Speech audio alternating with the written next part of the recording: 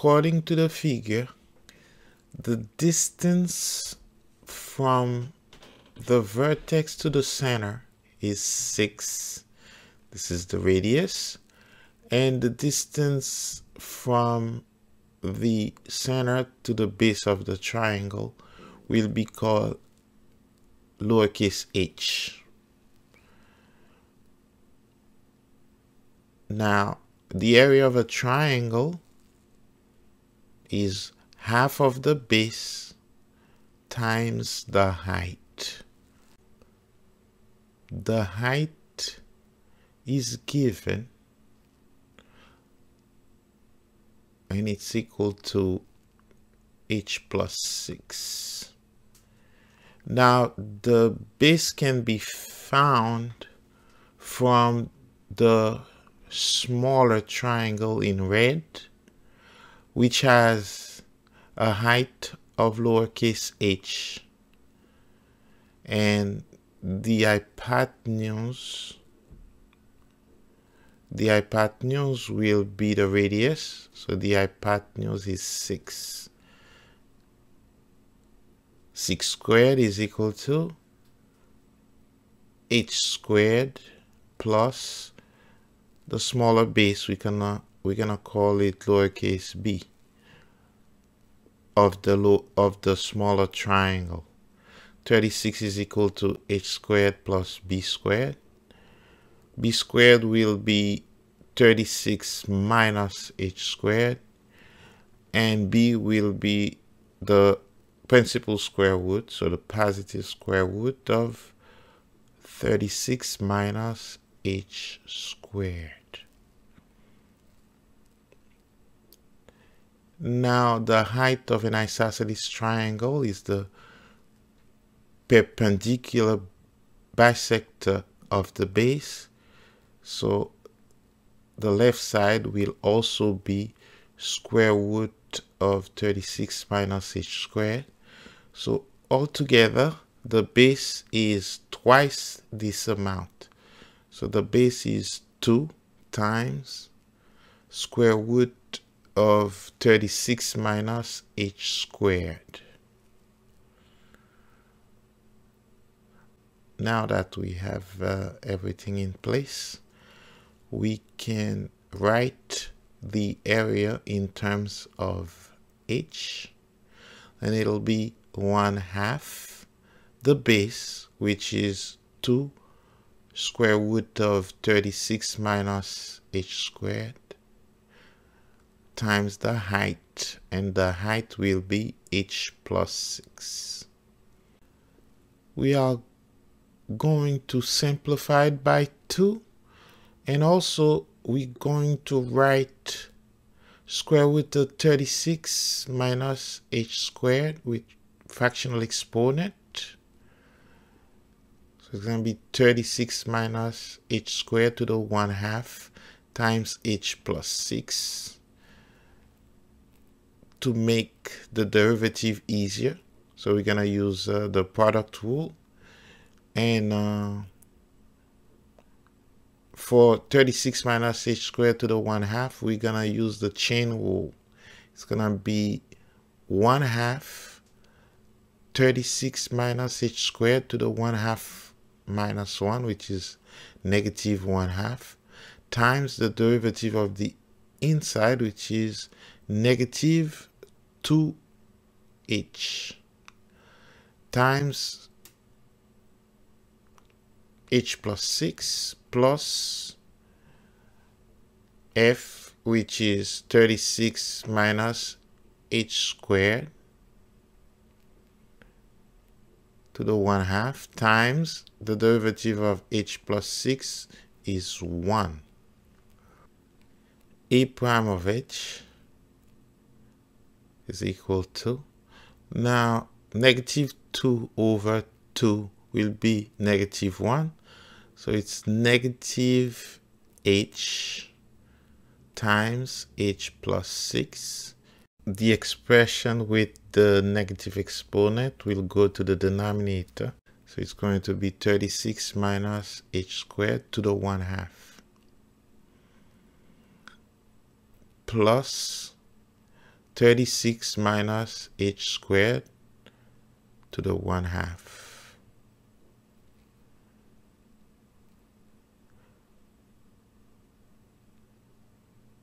A prime of h is equal to negative h squared minus 6h when we distribute negative h over 36 minus h squared to the 1/2 plus 36 minus h squared to the 1/2 over 1. Now the LCD is 36 minus h squared to the 1/2. To combine these two fractions, we need the LCD. We will multiply the second fraction by 36 minus h squared to the 1/2 over 36 minus h squared to the 1/2. The first one is okay. It has the lowest common denominator. A prime of h is equal to negative h squared minus 6h plus 36 minus h squared to the 1/2 times 36 minus h squared to the 1/2 will become just 36 minus h squared. 36 minus h squared to the first. And we keep our denominator.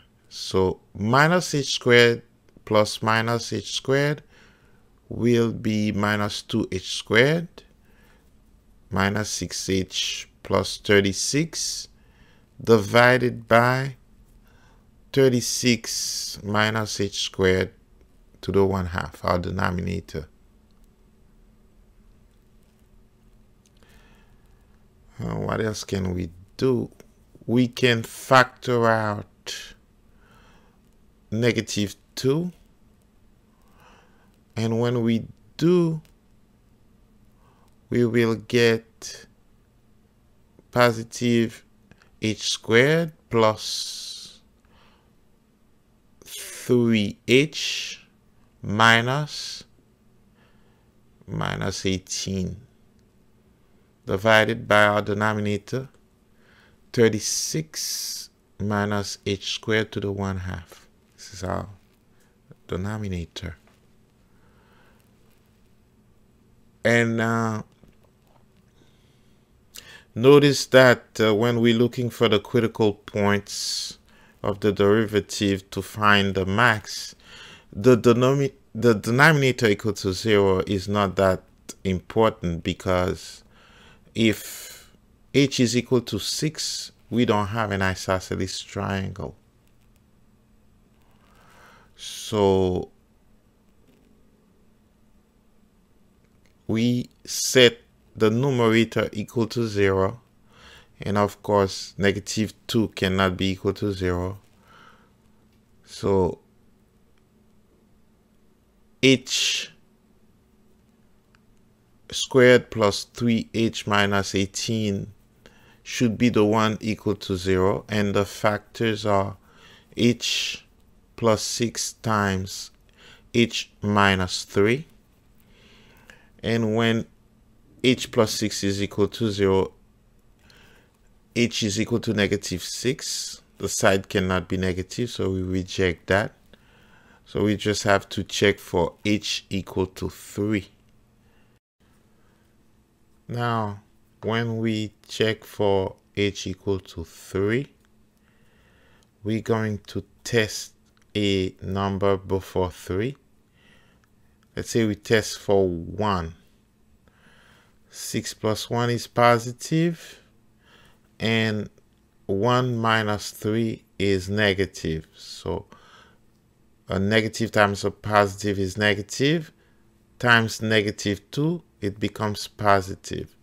Similarly, when we test for 4, 6 plus 4 positive, 4 minus 3 is positive, and then a positive times the negative is negative. So it goes from positive to 0 to negative. So 3 is a maximum. So the maximum value is at h equal to 3. Therefore, the height of the isosceles triangle with the maximum area will be 3 plus 6, which is 9. And the base will be 2 times square root of 36 minus 3 squared. Square root of 36 minus 9. The base is therefore 2 square root of 27. And 27 is 9 times 3. So the base is 2 times square root of 9, which is 3. So it's 6 square root of 3.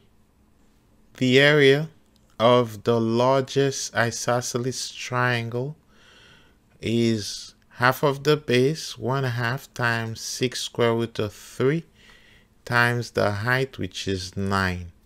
Half of 6 is 3, and 3 times 9 is 27. So that area is 27 square root of 3.